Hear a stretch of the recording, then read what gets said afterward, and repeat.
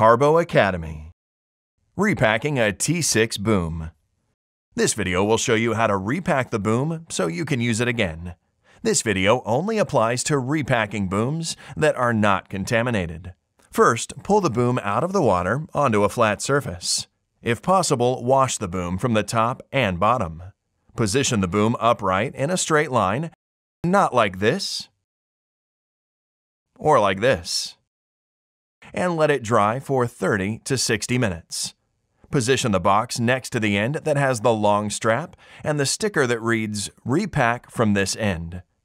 The box opening should face upward, and the arrow on the bottom should point away from the boom. Make sure that the graphic instructions are facing away from the boom. As you start packing, it's very important to make sure that you are packing the right side up.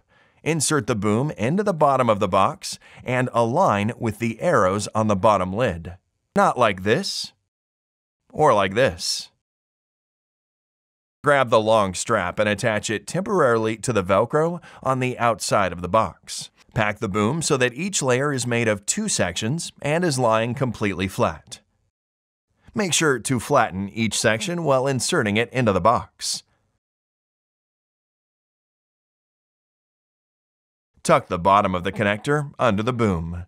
Now, take the strap from the temporary position and attach it to the first unit Velcro so it is ready for the next deployment. Close and secure the lid.